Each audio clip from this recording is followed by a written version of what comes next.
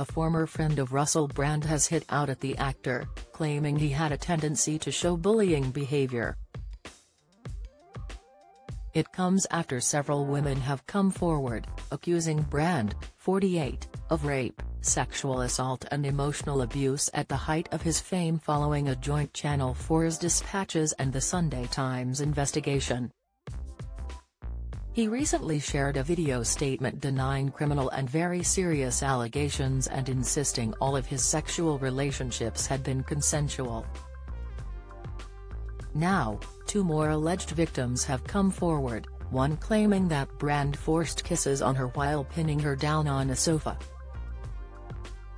A sixth claims that he exposed his flaccid penis to her while in Los Angeles, as though he was serving food.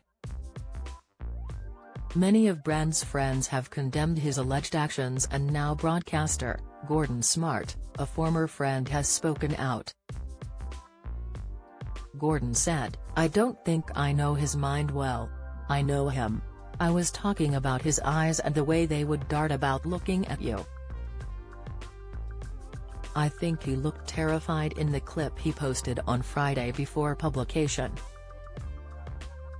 He went on to add, "Russell, I think, is a narcissist. I think the way the argument is unfolding I find quite disgusting, really, because it's actually about alleged victims of sexual assault." Speaking on the news agent's podcast, Smart explained that he has probably questioned Russell on his behavior over the years, before adding that they've had challenging conversations. The BBC Radio 5 Live presenter told Emily Maitlis and Lewis Goodall, "I know for a fact, and this is a really, really important point to make, there are a lot of good people who are victims of Russell's as well in a different way because of his behavior. His bullying, his manipulation, and there are a lot of people suffering at the moment as a result of this because they're questioning their role in what happened.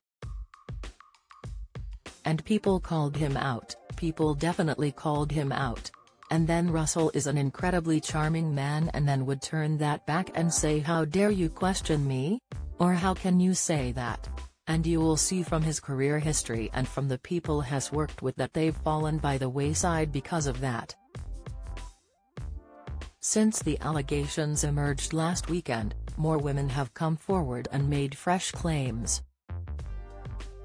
One woman, who chose to remain anonymous, came forward with new allegations about an incident which allegedly took place in 2008. She claims it took place when she was working for an organization in the same building as the BBC in Los Angeles. The woman never made a formal complaint, however, BBC management was informed about the incident in 2019, but no formal action was taken.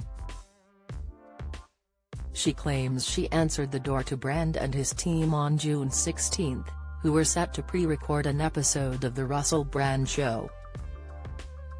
Meanwhile, another claimed to Sky News that while traveling in Russell's car, and alleged that he jumped on her. She added, "The limo driver was turning around a few times because I was saying no, but he ripped a hole, more than one hole, in the tights that I was wearing." The woman insists that she and Russell had consensual sex.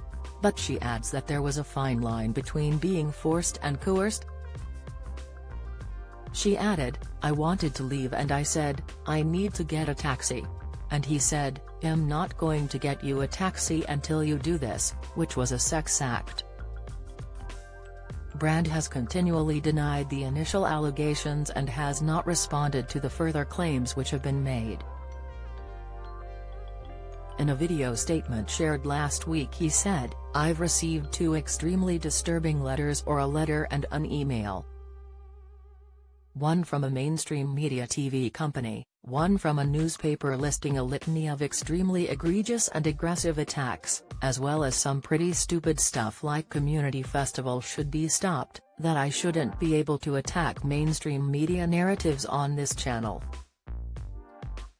But amidst this litany of astonishing, rather baroque attacks, often very serious allegations that I absolutely refute. These allegations pertain to the time when I was working in the mainstream, when I was in the newspapers all the time, when I was in the movies. And as I've written about extensively in my books, I was very, very promiscuous. Now, during that time of promiscuity, the relationships I had were absolutely always consensual. I was always transparent about that. Then almost too transparent, and am being transparent about it now as well. And to see that transparency metastasized into something criminal that I absolutely deny makes me question, is there another agenda at play? If you've been a victim of sexual assault, you can access help and resources via www.rapecrisis.org.uk or calling the national telephone helpline on 0808 802 9999. Follow Mirror Celebs on Snapchat, Instagram, Twitter, Facebook, YouTube and Threads. Russell Brand was approached for comment.